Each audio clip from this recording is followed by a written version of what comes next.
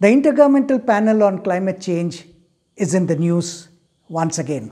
The Working Group 1 is meeting online to finalize its report.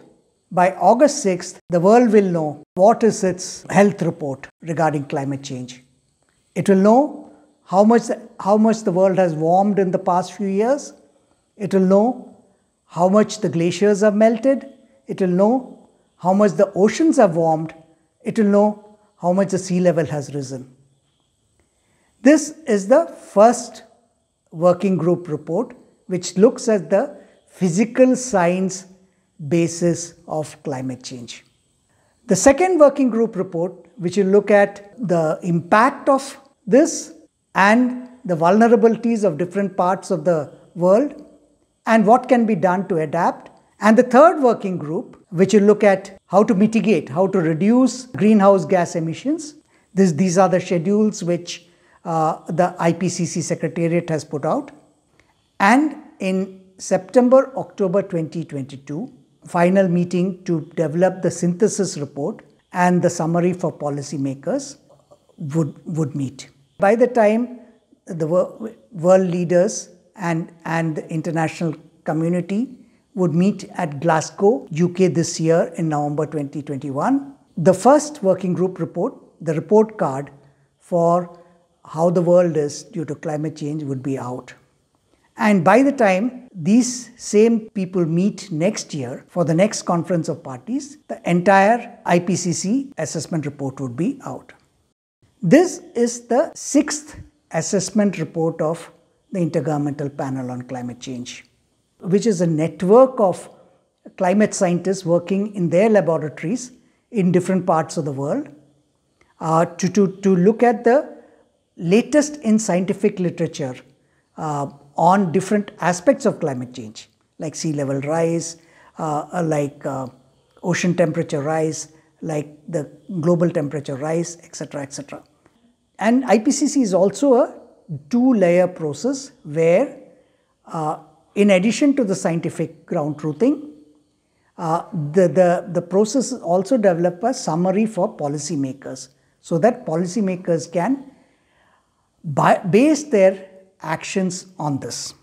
The first report of IPCC came in 1990, second in 1995, third in 2001, fourth in 2007, and the fifth assessment report was in 2014.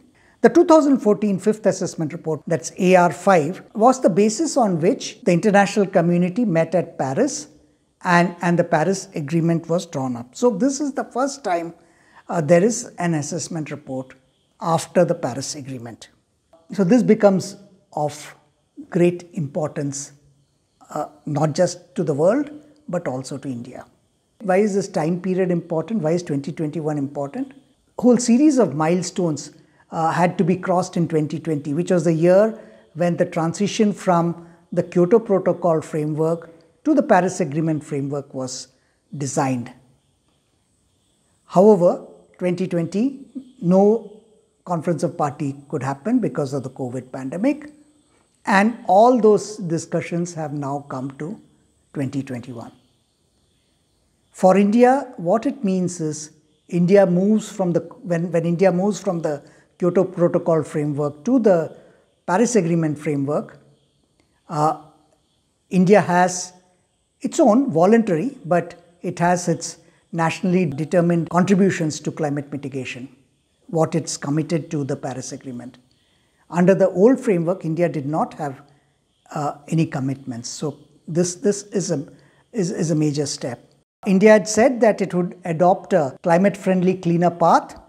It would reduce emissions of its GDP by 32 to 35% by 2030 of its 2005 value, achieve about 40% cumulative electric power installed capacity from non-fossil fuel-based energy sources by 2030, which is very significant. 40% of its installed capacity would be from non-fossil fuel, that is renewable energy sources.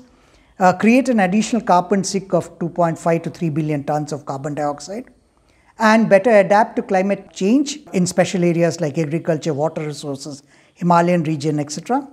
And mobilize funds, domestic and international, and mobilize technology for this to happen. So what India has done since the time of Paris Agreement is it has started on its pathway to energy transition, moving from fossil fuel to renewable energy. The commitment India made was that by the year 2022, India would generate 150 gigawatts of renewable energy, and by 2030, it would be 450 gigawatts. And it's reasonably on its path because the current estimates say that India has crossed 96 gigawatts of installed capacity in renewable energy. On the one hand, India has an energy transition pathway, which will take its bearing from the Working Group 1 report, because then India can decide how it's going, whether the pace has to be changed, etc. On the other hand, there's a bit of a yin and yang policy situation because after the COVID-19 first lockdown, when the national government announced policy measures to kickstart the economy, one of the policy measures was to promote coal mining. So on the one hand, we have renewable energy, and also on the other hand, there is on coal mining. India is under pressure from developed countries to declare a date, a year, by when it would turn to net zero carbon emissions. So India would have an opportunity on August 6th.